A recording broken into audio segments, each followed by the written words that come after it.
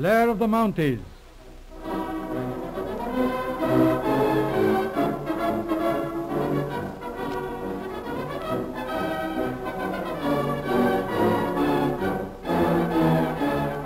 We present episode 30 in the dramatic series Blair of the Mounties, being the second part of Lord Waverton's dilemma. In the course of his practice as a private detective in London, Blair is engaged by Lord Waverton, British Minister of the Air, to investigate a mysterious burglary which occurred at Lord Waverton's residence near Coombe Seaton in Devonshire. In cooperation with the county police, Blair goes to work. Our scene opens at Ashley Cottage, the residence of Dr. Craig Holland, where we find Blair, McLean of the county police, and Dr. Holland discussing the case. What does he say, McLean? I was just talking to the manservant. He says Professor Swartz will be glad to see you any time. Well, that's fair enough. Now let's go over this case and see if I've got it right. What time was it when Lord Waverton shot at those burglars? It was night before last, about 11:45. They were at the safe in the library at Waverton Manor. His lordship fired at them as they ran away. Yes. Then Dr. Holland here is kidnapped by two men and taken to attend a man who's been shot. When was that, Doctor? Just after midnight the same night. That's something. It means that the house where you treated these men couldn't be far from Waverton Manor. It certainly is something. Don't you see now that... Hold on, Mac. We'll have that later. I think I see what you're driving at, but let's get the whole story. Now, the next thing is that a man is found dead on the moors. 2 bullets in him. The body is badly smashed up, which indicates that he's been dropped from a plane, as there are no tracks near the body. And don't forget, he's connected with the burglary. The bullets were fired from Lord Waverton's gun. Yes, that's important. But the most important thing is to find this place that Dr. Holland was taken to. This airplane theory indicates some place where there's a landing field.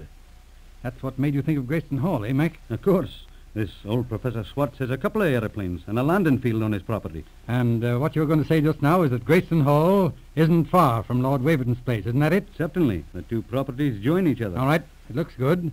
We'll take Dr. Holland along to see Professor Swartz. You say you can tell if it's the place you went to the other night? I'm certain of that. Then let's go.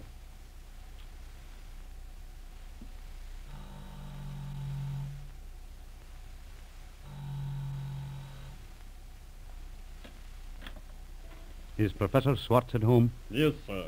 He is expecting you, sir. Will you come this way? Just a moment, McLean. You'd better step along. Look at that landing field. Dr. Holland and I will go in. Yes, sir. This way, gentlemen. Come in, gentlemen. Professor Swartz, my name is Blair, and this is Dr. Craig Holland.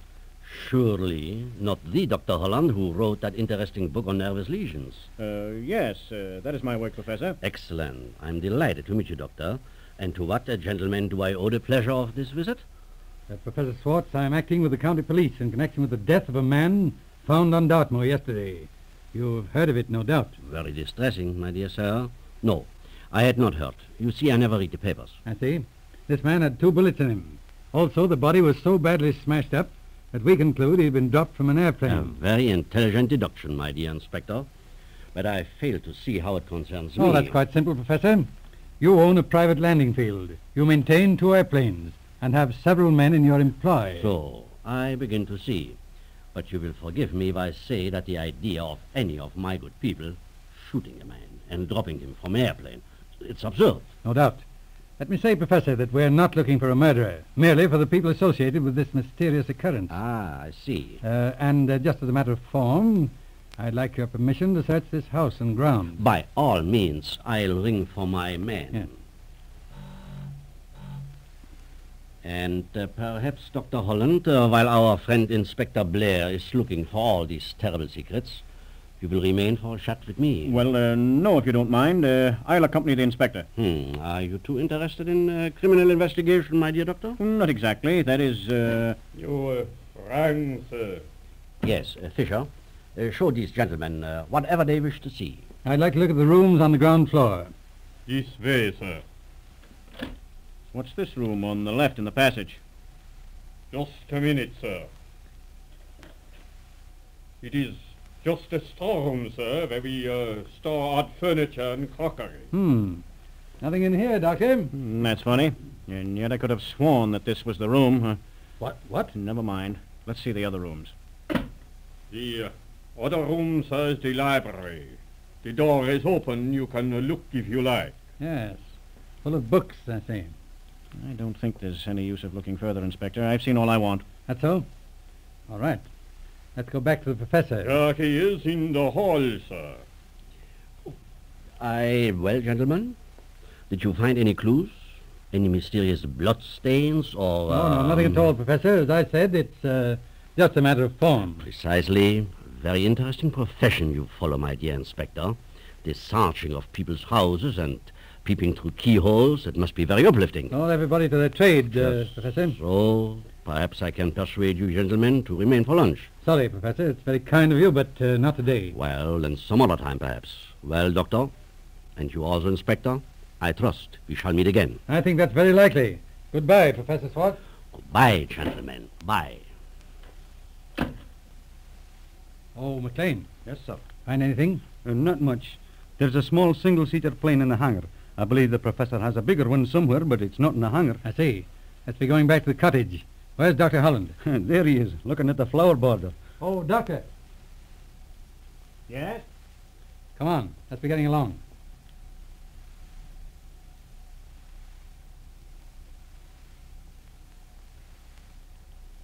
Oh, yeah. And, well, Doctor, what did you think of Professor Swartz? I don't know what to think. He's a pretty smooth old bird. Did you find anything in the house, Inspector? No, but Dr. Holland did. Isn't that right, Doctor? I'll say so. That's the house I went to night before last. I thought as much. Better let's have the story. Well, in the first place, there was that room we looked at. They've changed the furniture and put a lot of old junk in there. But it's the room where I treated that patient. Oh, that's little use, unless we could prove it, Doctor. Hold on. I don't know about that, but, Doctor, you said there's one thing that made it dead certain to you. What's that? Well, you remember I looked at the flower border when we left the house? Yes. What of it? Well, the night I operated on that man, it struck me I might need something to identify the place. The window of the room was slightly open at the bottom, so when I got the bullet out, I dropped it through the window into the flower border. Here it is. Good. You better take that, McLean. If it's from the same gun as those two you got from the man on the moors, the whole thing ties up. A fat lot of good that'll do us. There'll be an open verdict at the inquest, and we'll have the papers on our track for another unsolved crime.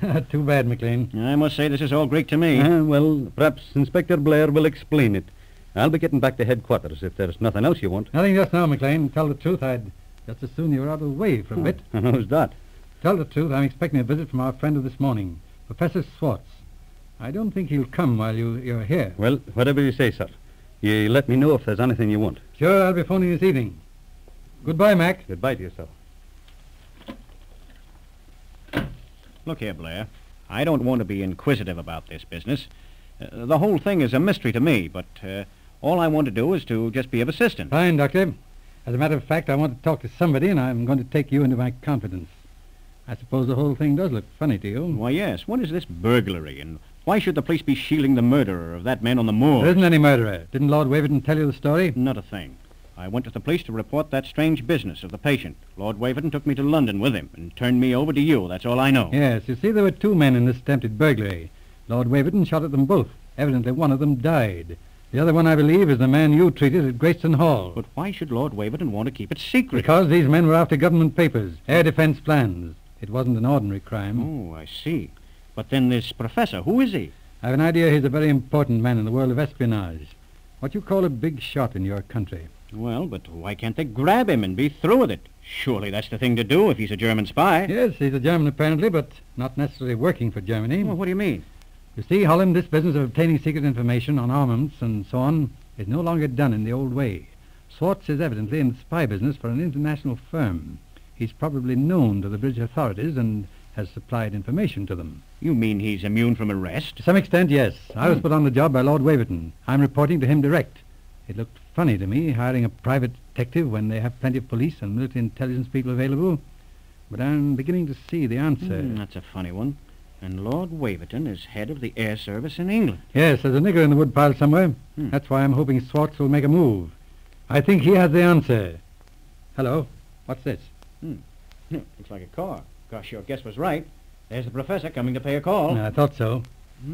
See those two men with him. Pretty tough-looking birds. Oh, it's all right. There'll be no trouble, Doctor. That's just protection. Good Lord, and this is England. Professor Swartz to see Dr. Blair. Well, gentlemen, we meet again. Good afternoon, Professor.